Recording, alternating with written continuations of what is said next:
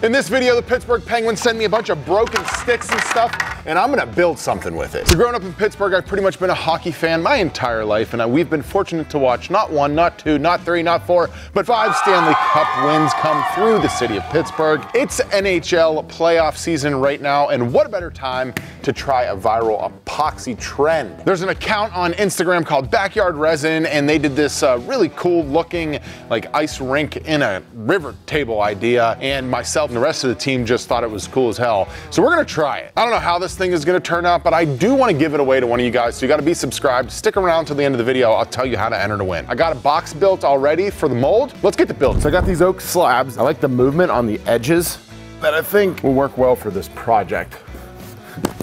And then I'll have these out of my hair. So I like how much curve's going on in this son bitch. So I'm gonna cut it slightly oversized. Jordan, hold on that side. That side? Mm-hmm.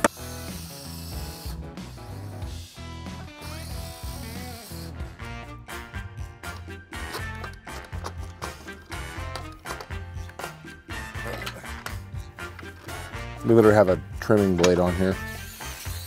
Why do we have this blade on here? Now I'm gonna cut this sucker in half and see how awful it looks. Ooh, that's a potato chip. This should get interesting.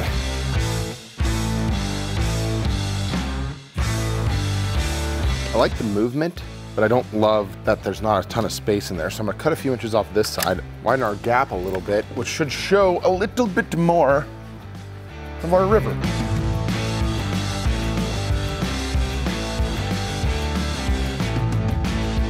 This little niblet here is sticking out a little bit too far. And because I'm gonna torch this sucker anyway, I'm just gonna bring it back in because I want a little bit more to be open in the table itself in the center there.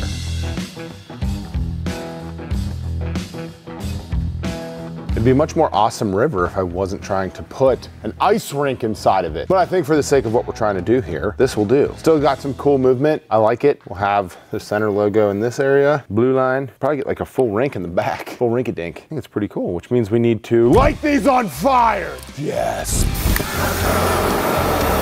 I think this will do.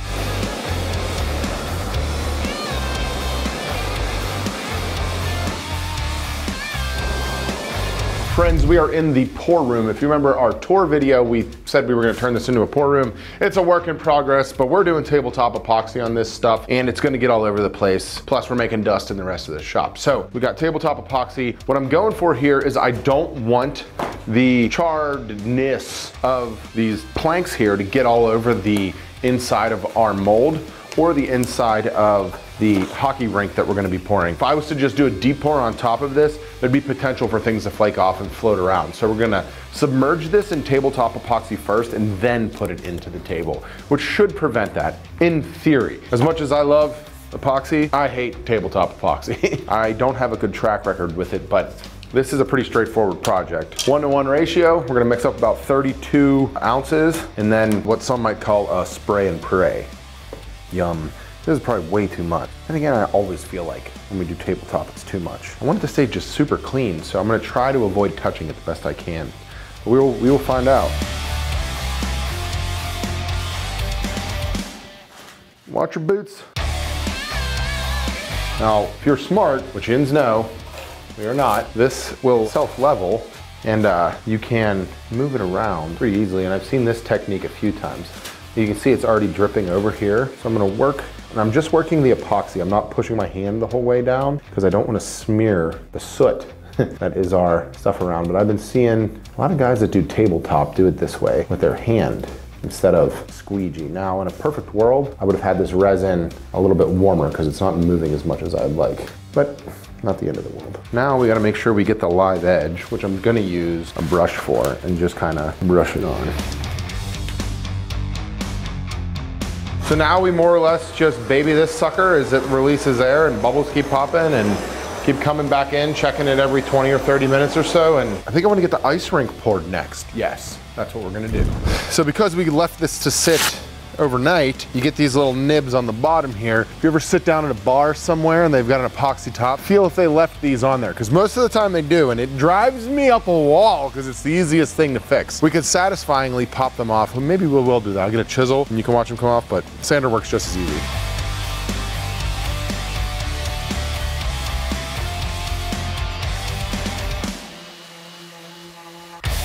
A lot of people were commenting on my Instagram that they don't know who I am without my fake glasses on. So anyway, this is like a sticky carpet film that if you're working indoors and on a construction site or something that has carpet, you lay this stuff down so you don't ruin the floor. We a lot of the times use Tyvek tape for the inside of our molds in order to alleviate where the epoxy is gonna land and so it doesn't heat up too much and melt the melamine. So we're gonna try this. It'll work, but it'll be a matter of how well does it work. And this is a lot more affordable than Tyvek. Also, it comes a lot wider. So, something like that.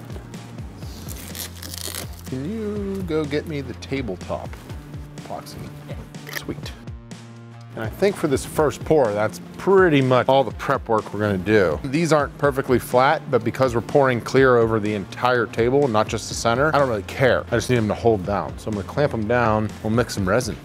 I hate the lighting in that other room. So, we're gonna pour in here. We're gonna do more countertop epoxy. The bottom is just gonna be a thin layer, and this stuff only takes a day to dry. So I'm gonna go with some white pigment in about 32 ounces of resin, and that should cover the bottom for what we need.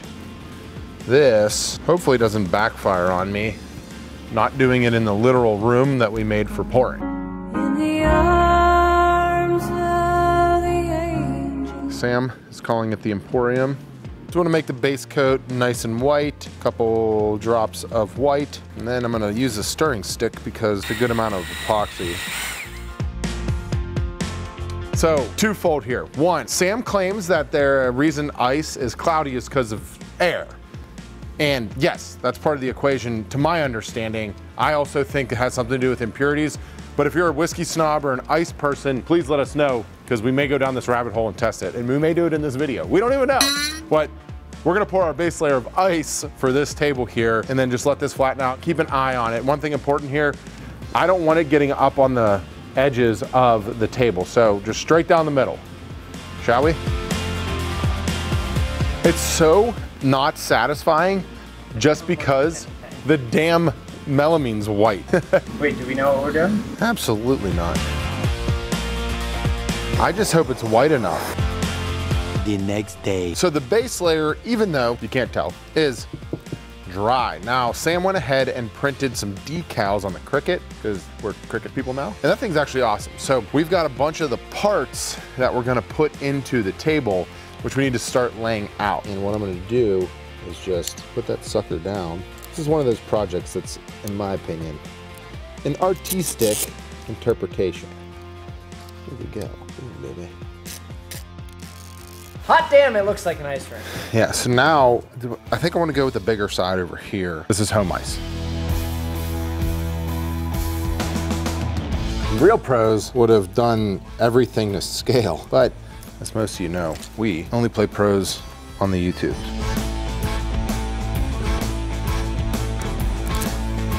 It kind of looks close to a rink of the hockeys. All right, who'da thunk? The sticking the stickers on has become the hardest thing we're doing on this so far. And if we were a little bit more mathematically inclined, we could have probably made this thing to scale. Thinking back on it, Sam, we probably should have taken a photo, placed everything on the photo. Booyah! Freaking cool! I like this idea, putting stuff in rivers. All right, so Sam got our circales, which I think is Spanish for circles. It's not. Sam went ahead and fixed a little hiccup with the red line, because on a real hockey rink it would go, but they'd split the logo, but we don't like that look. We want it to be more kind of video game-ish. That is crispy! That looks awesome. I'm terrified now because we're gonna pour a thin layer of white on top of it. The paint is typically underneath. The ice brings the sheen down. It just looks a little different. And then this looks like an air hockey table to me. And I like air hockey, but not enough. So we're gonna try a little translucent white on top, which should give us the effect we're looking for. And if you're curious on what I'm talking about, we'll pop up a photo for you right here. Perfect, all right. It's got some diamond effect in it too, so we get a little glossy.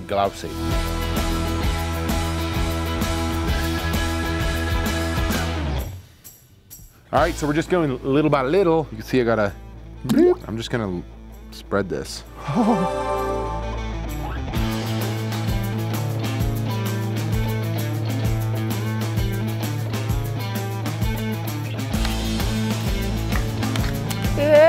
I think we got packaged from the pens. I got a buddy that works in the equipment room for the pens, sent us some pretty sick stuff. We've got broken sticks. This is one of Jari's broken sticks, which is super cool. He's the Pens goalie, all-star goalie, I believe, right? Right, Jordan?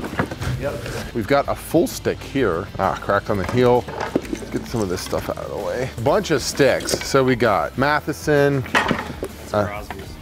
This is? Ooh, got one of Sid's sticks. That might just go on the wall. One of Malkin's sticks, which is sick. Another Malkin stick. This one's broken to hell. That's Raquel, I don't know. The coolest part, in my opinion, we've got some game-used pucks. These all have like the authentic NHL with the signature on the back. We're gonna get some of this stuff into our table, as well as, and I guarantee nobody else has this in a piece of furniture, is some skate steel. So we've got a couple of Crosby's skate steels. And the reason I think they keep these is because every single person skates on a different grind. And so they keep them right in order to make the grinds more consistent. We've got a bunch of cool stuff here. We've got pucks, we've got skate blades. I think we're gonna try to use those in the table itself. So my thought is something like this. Maybe, I don't know, we just gotta lay them out. We just gotta get them in there. Give me a like uniformity. We could put one Crosby in. I think it's pretty cool. The Sid one's just so cool because it's just completely different shape. It's comical. Does anyone have access to a Zamboni? We should Zamboni this shop. We've hit the point where I think I need to scuff the resin that's on here so we get a good bond with the rest of the deep pour. And I'm terrified, but I know it's a necessary step when you're doing multiple layer pours. One of the reasons we hate doing multiple layer pours. So I've got 220 grit on here on a lower speed. I'm gonna hit this just with a scuff coat, and then we're gonna wipe it down. We're gonna start gluing in the parts that we like where their orientation is, and then mix up some deep pour, cover this thing, and pray to Sidney Crosby. I mean, to be honest, it looks even more like ice.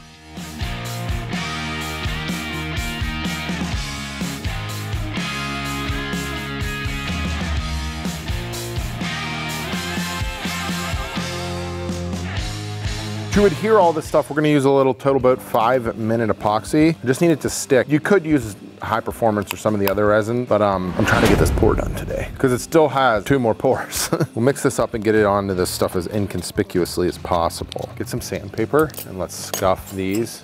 Just grab the piece by your hand, Jordan. We have 5 minutes. Yum. So whatever these are hardened or coated with, you're not scratching it or getting anything through it. That's not even working. All right, so we're just gonna glue them down. So we're gonna send it. We'll start over here. You know what, let's lay them down first and then I'll pick them up. And so that way I know where they're going. It's cool, like you gotta just wonder how they get, like getting this stuff on there is just awesome. It's just freaking awesome. So we just need these things to stick down, and then the deep pour will obviously keep them the way.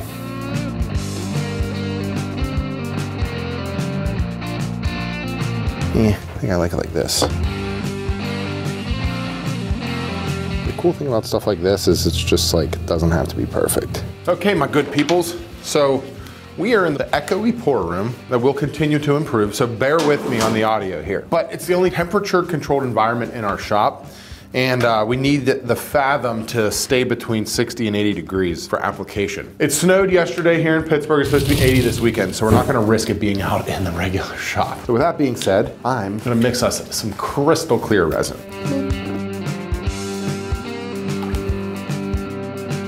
We have another pour planned for today, but you won't see that video for a minute. You should be subscribed if you do want to see it, because there may be bullets involved. Let us mix.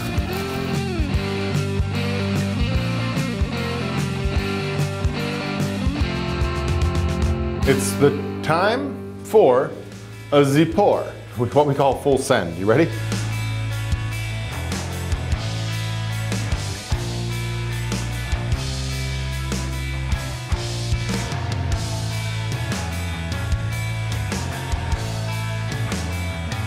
The next morning. The epoxy is now hard. Jordan went ahead and scuffed it off camera out in the other room because we have a bunch of stuff going on in here already and didn't want to get the dust in it. We're gonna fill up the little bit that's left here with Total Boat's high performance epoxy just to level it out, and then the whole thing's gonna get tabletop epoxied again, but because of the pouring thickness issues and things, we're gonna do it in 2 pours. Hopefully that doesn't ruin this. Jordan's mixing up epoxy. We'll get this thing poured. Tomorrow we'll pour the other part, and hopefully we'll have something to show you guys.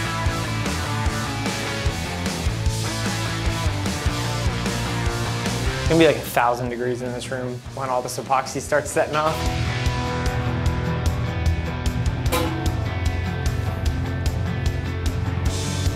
Yeah, that's probably about perfect there, Jay.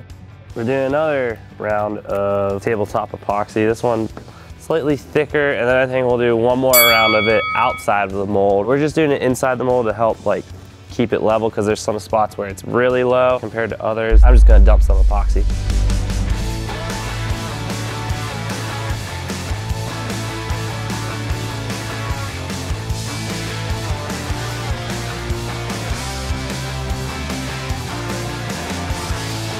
First top coat is on this sucker, and what we've learned about working with tabletop epoxy is that regardless of how much time and effort you put into prep, you're still gonna get imperfections. So I'm gonna take this out of the mold and start sanding and flattening it, and then hit it with another coat, I think, depending how this one looks. But minus a couple issues, it's looking pretty damn cool. How's it look to Yins? How's it looking? Tell me right now! Every time I yell in the shop, Jordan thinks I'm talking to him.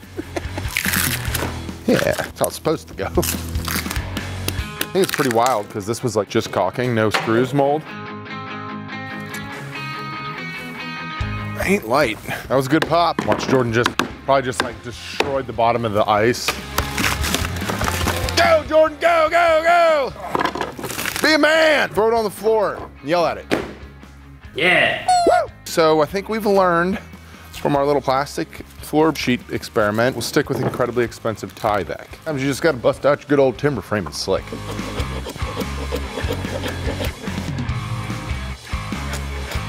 I have a surprise. It's a meat break. I made it. I got hungry. So I marinated pork tenderloins in whiskey and with hot sauce and did a little rub, and then I cooked it over an open flame. Get you some. You can cook it way faster than I wanted it to.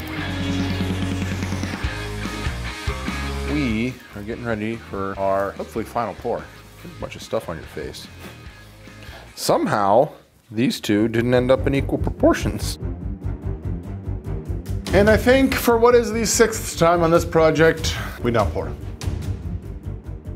The table's dry, and I'm having a couple concerns, some bubbles and stuff, but we're gonna square it up on the edges, and then I'm gonna just dive into sanding and polishing, hoping to be able to resurrect it. There's a little bit more bubbles than I was hoping for, but sometimes you just gotta go and sand it. So I wanna wet sand this thing, and I've got this pretty cool vacuum system from Festool. So we've got some wet sandpaper. This is 400. I don't really know how to do this, but my guess is you make it wet, then you sand it. Wet sanding. Oh, this thing's super high quality. Who bought this? So after going through a few sanding and polishing grits, I think I've come to the conclusion that this is way harder than they make it look on Instagram. God, internet. What's happening, in my opinion, is that I have too many different kinds of epoxy going on here. I think we still got some of the top coat, then we got into the deep pour, and then we got back to the top coat. We're getting different sheens across it, and I'm also having a tough time of getting sanding marks out. So we're gonna resurface it again on the CNC, then I will go through the entire process again. But the goal is to try and get down through this top coat here, so everything is one uniform coat of whatever we've got left on this sucker. And then I will continue to try to be as good as the guys I saw on the internet. Spin it up! This actually looks kind of cool. We've got a black interior on the live edge from where I lit it on fire, and then we've eliminated all the rest of that because it looked like crap, and I don't know whose idea that was anyway, but they're an idiot. We need to light these on fire. Yes. So let's get this thing sanded up.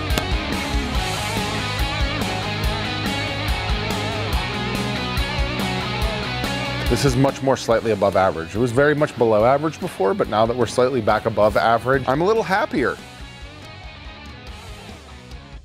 So I just buffed this SOB through number 1, and it is looking so much better. I'm so glad we went through that flattening process. I'm gonna hit it with coat 2 on the buff. Woo!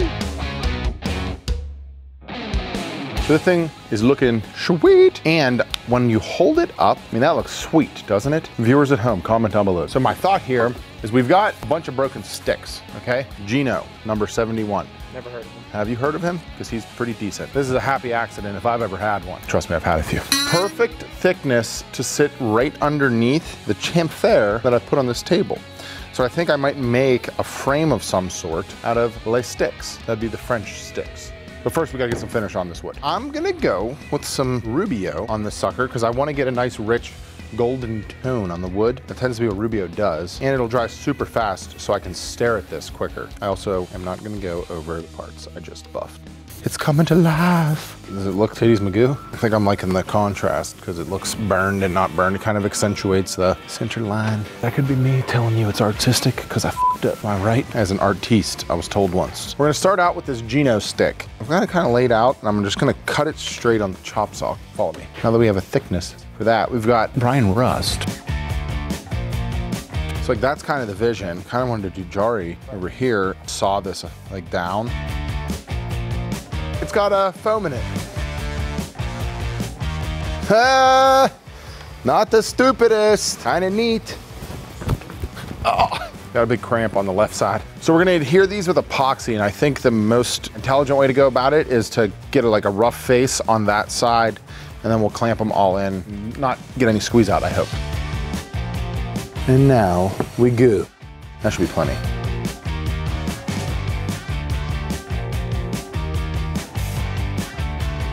All right, so we're gonna get gook on both of these.